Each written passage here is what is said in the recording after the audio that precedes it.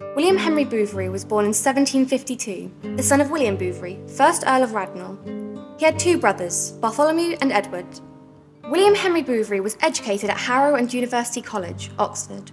In 1777, he married Lady Bridget Douglas, daughter of the 14th Earl of Morton. They had 4 children. In 1783, Bouverie leased Southfield Park from Francis Twistleton Thompson for 1,000 years for £8,400. To afford this purchase, Bouverie borrowed £7,100 from his father. Bouverie did not keep Southfield Park for long and sold it in 1786 to Stephen Lushington.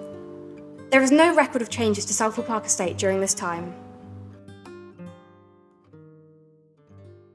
To learn more about the history of Southfield Park, take a look at our Heritage mini-site by following the link in the description below. You might also like to read a copy of Diane Collins' book, Who Owned Southfield Park from 1455.